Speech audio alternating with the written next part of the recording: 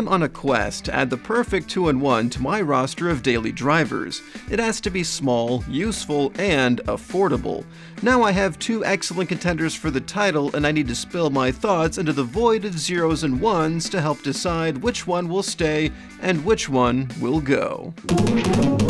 Slap Tech. I've gone through many entries over the past year, ranging from tiny and gutless to powerful but hot and heavy.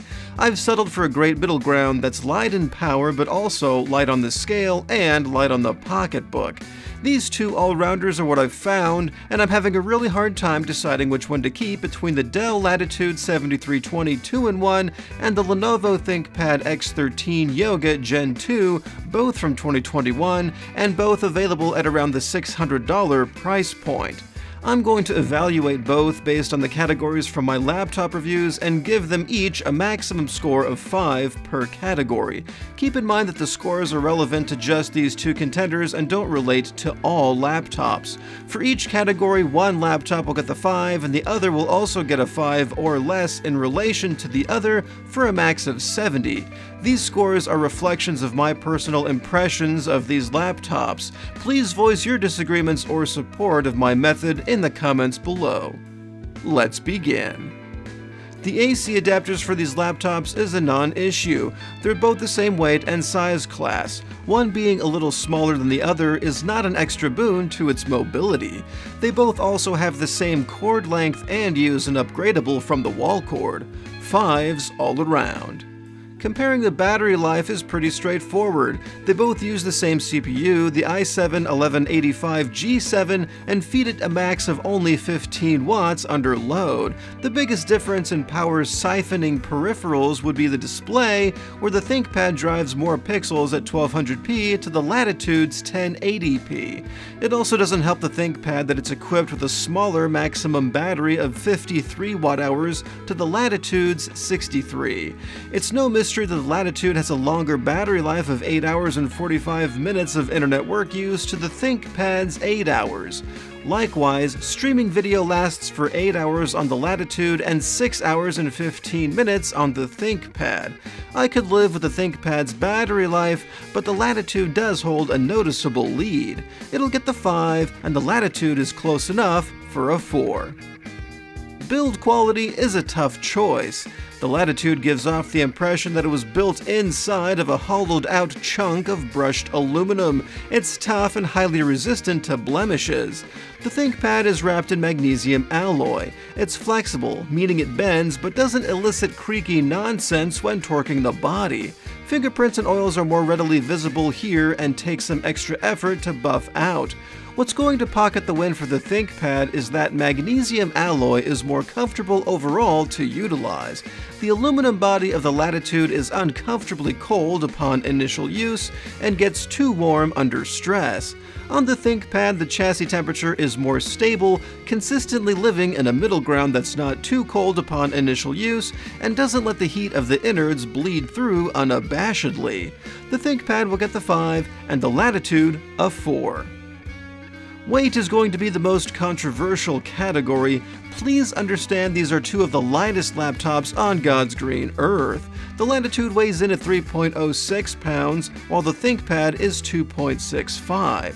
That 15% difference might not seem like a big deal, but trust me, the Latitude feels chonky, while the ThinkPad is lightweight and tossable.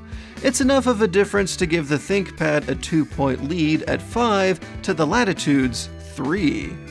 Heat is virtually the same for both laptops. They both use the same CPU and give it identical power restrictions. I've already deducted the Latitude a point because of the aluminum body and how it fails to mitigate heat transference, so it's not fair to dock it another point.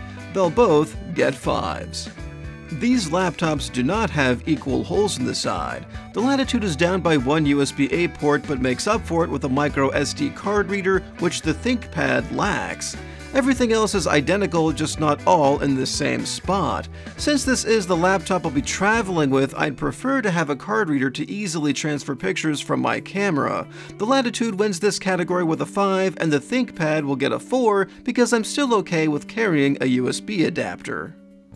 As the saying goes, it's what's on the inside that counts.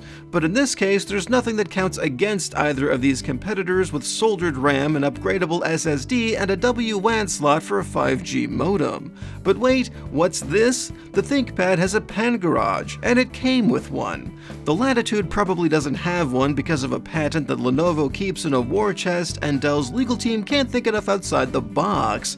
For that, the Latitude gets a 4, and the ThinkPad muscles its way to a 5.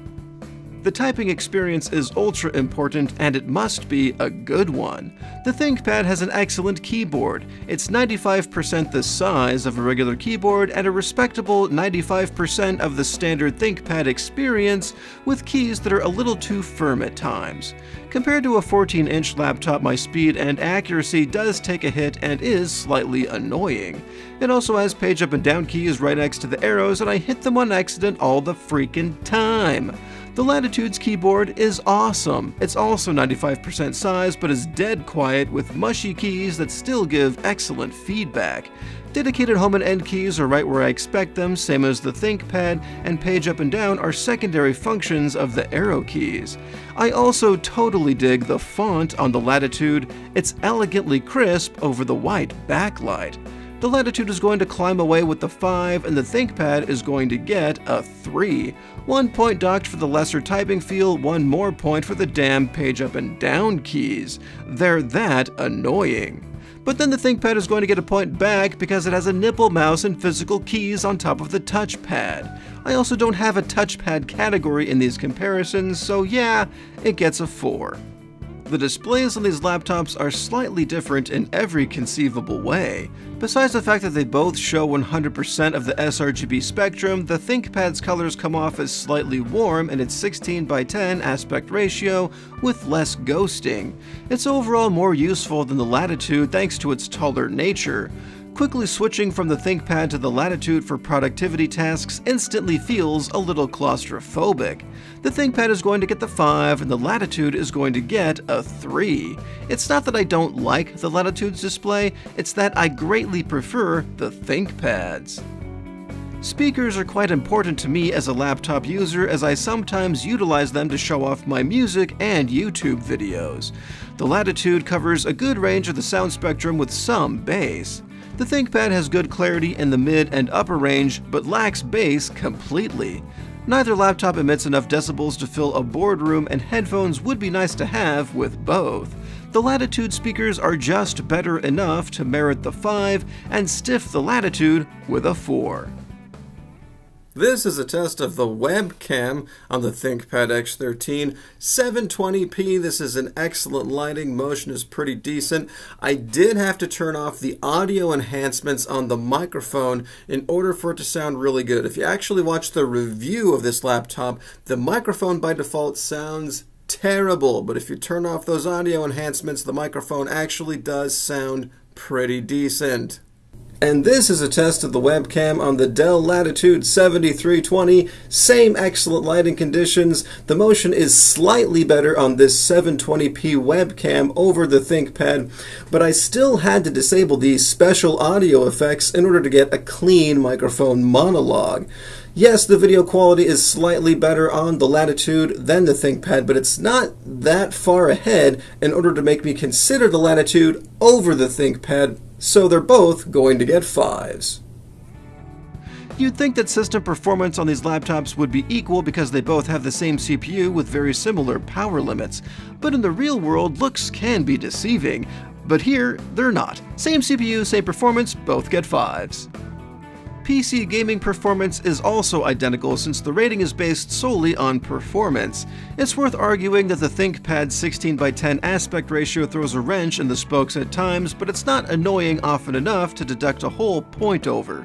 They should both get 3s due to the obvious lack of teraflops, but since they're only being compared to each other, they'll both get 5s. Weird, I know, just deal with it.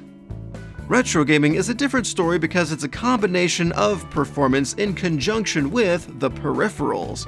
It's also where you're going to hate me. There are 3 areas where these laptops clash in quality: battery life, the speakers, and the display. The Latitude has slightly longer battery life, slightly better speakers, but a noticeably blurrier screen. Personally, the most weight from me is on the screen. I abhor ghosting in 2D games, and the ThinkPad has a reasonably suitable gray-to-gray rating.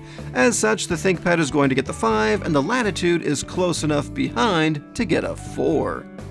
Now that I've gone through all the categories, it's time to tally up the scores. And the winner of the best budget 2-in-1 is the Lenovo IdeaPad 5 14-inch. That hot and heavy behemoth doesn't hold a candle to these two. And the winner is the Lenovo ThinkPad X13 Yoga Gen 2 by 2 points. If the Latitude had a display with less ghosting, it would have won, and that's exactly how I feel at this point. Likewise, if you don't weigh in as heavily in the display department, you might want to pick the 7320 over the X13, and that's okay. Nobody's perfect. This has been a head-to-head comparison of the Dell Latitude 7320 and the Lenovo ThinkPad X13 Yoga Gen 2 here on SlapTech. Let me know if you agree with my method or if you disagreed with any of my ratings by throwing a comment down below. If you liked the video, you should deeply consider clicking the like button or even subscribing to the channel. Stay tuned for more great budget laptop reviews coming very soon. Thanks for watching, and you guys have a good night.